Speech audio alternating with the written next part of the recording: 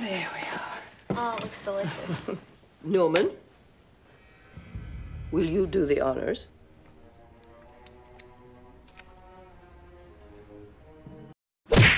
Stings, doesn't it?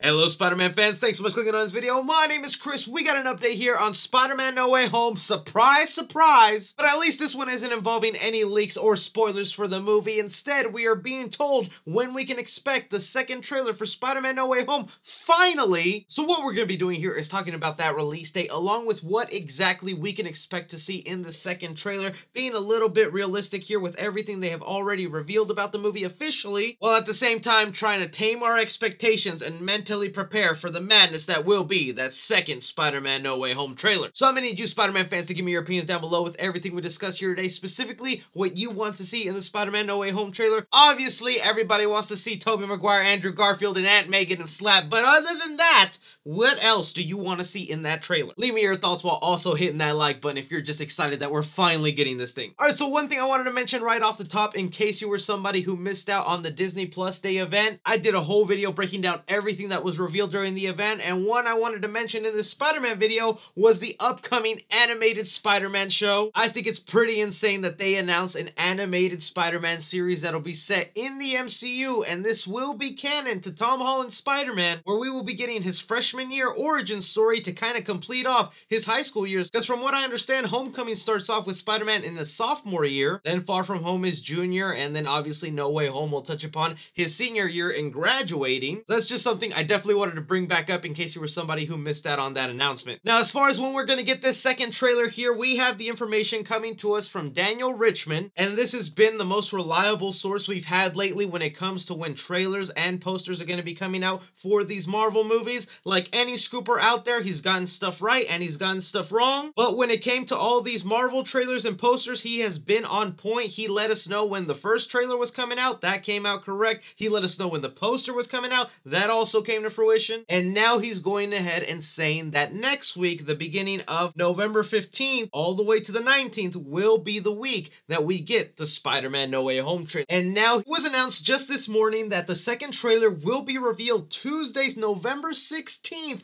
during a fan event in Los Angeles, California. Now, unfortunately, there's not really any details on how fans can even attend this premiere, if it's just first come, first serve, or there's actual tickets to be bought. I'm gonna try to get my hands on some of them tickets and show up there, but this is kind of crazy that they're gonna go ahead and show the Spider-Man No Way Home trailer at a fan event here with a lot of people grouped up. Part of me is thinking that they're actually gonna go ahead and reveal Tobey Maguire and Andrew Garfield, and this fan event is something like what Marvel has done in the past with their events, where they bring out the stars after the trailer. This might actually finally be it, guys. They could be confirming to the world, no more denying, Andrew Garfield and Tobey Maguire will show up at this fan event and blow people's minds after they get to witness the trailer for themselves. Now, for anybody wondering, the trailer is set to premiere online for everybody else that exact same day, so it's not like it's even going to get leaked online or anything like that. And I was really going to want to talk about what to expect in the second trailer, and one of the first things I was going to say is don't expect Tobey Maguire and Andrew Garfield to be shown in this trailer, but now with this fan event, it seems very likely like it could happen. Now that we know when it's coming, what exactly should we expect to see in this trailer? I know some people want to see maybe the feet of the spider people, their shadow, their voice. So if right now I'm going off the basis that they're not going to be the things to show off in the Spider-Man No Way Home trailer, I think it's going to be what I've been saying for the past couple of weeks involving this second trailer. It'll all be mainly focused on showing off the Sinister Six villains, or at least the multiverse villains. We have to remember, us as fans who have been eating up every single piece of Spider-Man No Way Home news like crazy, we might know who the villains already are, but it is up to those trailers to inform the general public who are not crazy people like us looking up everything about this movie. And they have already shown off Dr. Octopus. That's an obvious one that'll be in the trailer somehow, probably an extended scene of that bridge sequence. Woo! Get ready for that whole 3-minute trailer to be a bridge sequence. I'm ready for it. We'll probably get an extended fight scene between them two. I wouldn't be surprised if it's the scene where Dr. Octopus is gripping Spider-Man, because I think that would be a really great money shot for the trailer. But the other obvious villain they have thrown in there is Green Goblin with his unmistakable pumpkin bomb. Pair that up with the fact that they have now finally revealed him in official marketing material with the iconic Green Goblin Sam Raimi suit in there. I think it's time that he's the next big villain they reveal in this trailer. So I'm saying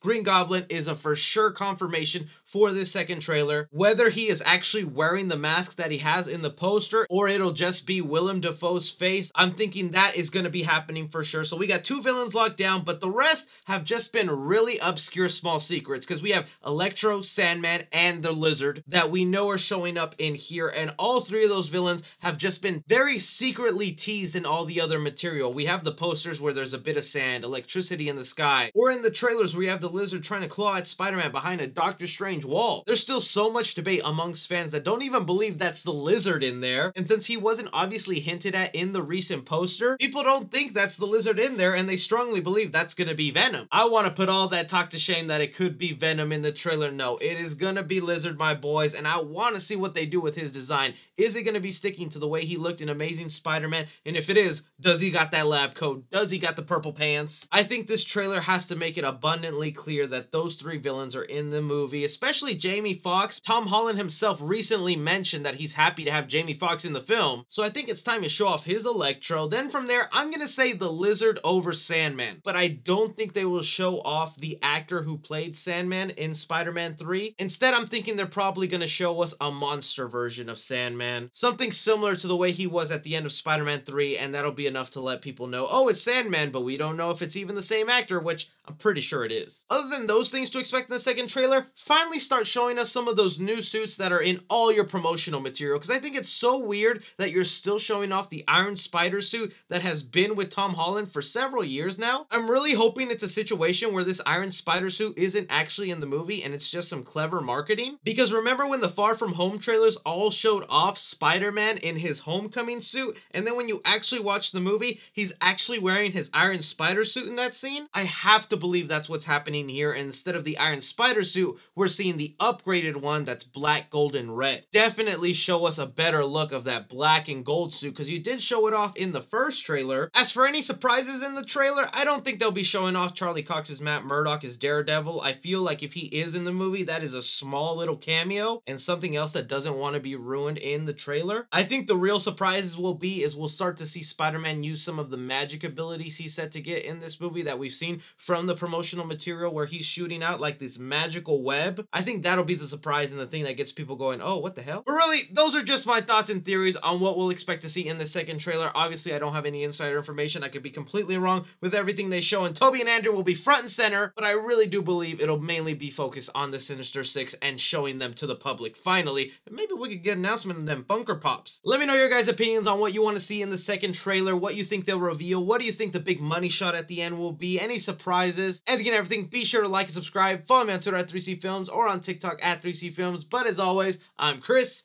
take care.